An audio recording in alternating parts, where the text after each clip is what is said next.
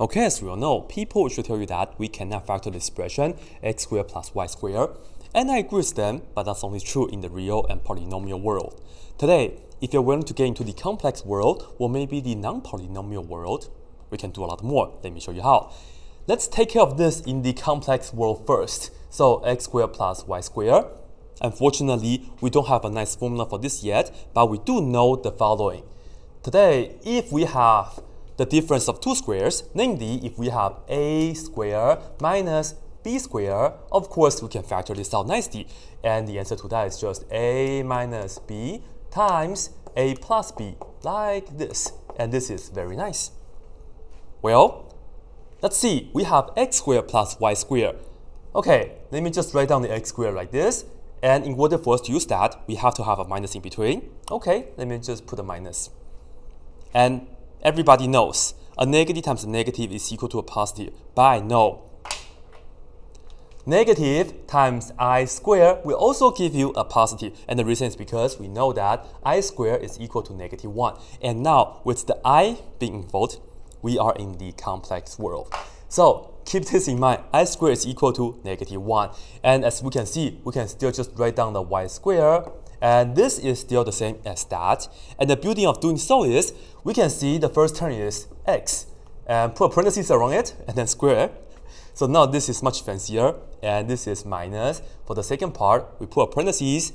I can put the I and the y inside, and then I square that. Very nice. And now this is our a, and this is our b, and we can just use the formula. And to factor this, the first factor is just x minus iy. Iy, cool. And then the second one is x plus iy.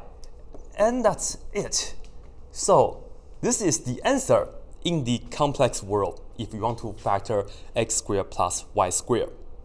Now, you can give a shuriken to algebra, like that.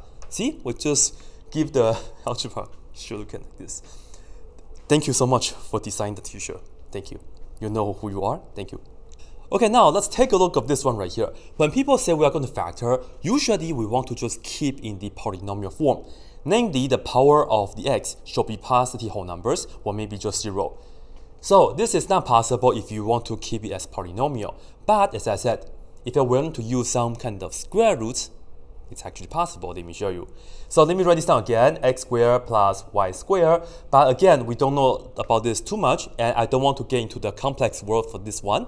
So let me use another one right here for you guys. This is actually what we know much better, and we would like to see if we can draw any kind of connection. Alright, now let's see. We have x squared plus y squared. Wouldn't it be nice if we have something in the middle that will actually help us out? What do I mean? Well, let me just put this down right here for you guys. Suppose today we have a squared, and if we have plus 2ab, this right here, after we add a b squared after that, we know this is just nicely equal to a plus b squared. Very nice. And with that said, as we can see, this right here is a squared, and this right here is a b squared pretty much. And now we just have to put the middle term right here. So let's go ahead and make that happen. Now, here we have x squared, and let me just put a plus 2ab, and of course in this case the a is the x and the y is the b, right? So we can just put down 2xy, and we have the plus y squared after that. That's very nice. But of course, this is no longer the same as that. It's okay, because we can just go ahead right here and then put down minus 2xy. And now you might be wondering, why don't I want to use the minus version right here? If I have a minus version, this will be just a minus b and square. That's also possible, but I really want to use this one because now I'm adding here, and I will have to subtract this. You will see that the first three terms here will give us a perfect square. Namely, we have x plus y squared, like this.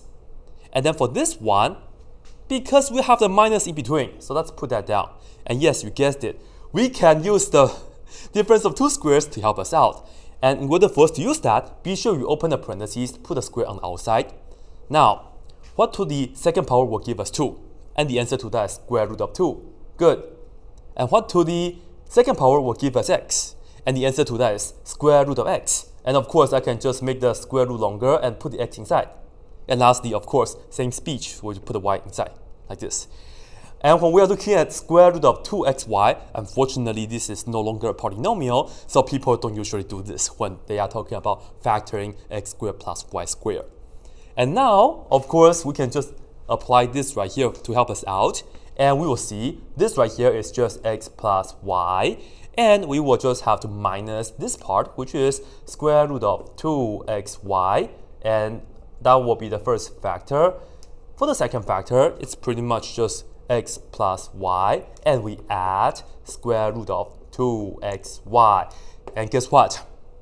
We just factor this guy in the real world. But unfortunately, this is not in the polynomial world.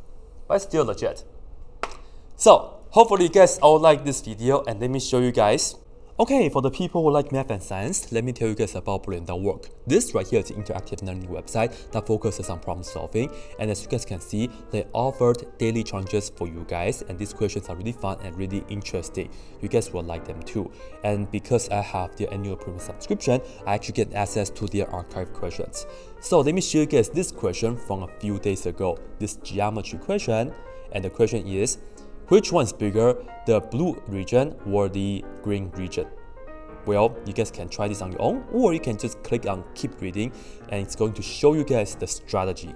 So the way to do it is if you draw a vertical line right here, which is a common strategy in solving geometry question. And now it should be clear that this and that are the same, and this and that are the same. And of course, the blue portion here is the same size as the green portion. So the fact is, okay, they have the same area. And now based on that, can you use a similar strategy to solve this challenge? And I'm going to leave that to you guys right here. Which area is bigger, the yellow one or the red one? And of course, you guys can come here and choose the option. And after you guys finish it, you guys can click on the quiz right here. And you guys can continue learning like this. And if you guys would also like to get their premium subscription, you guys can use the link brilliant.work/blackpenredpen. This way you guys can get a 20% off discount for their annual premium subscription. And you guys will really enjoy their courses. Thank you guys so much for checking them out, and thank you guys so much for watching the video. I am a algebra finisher.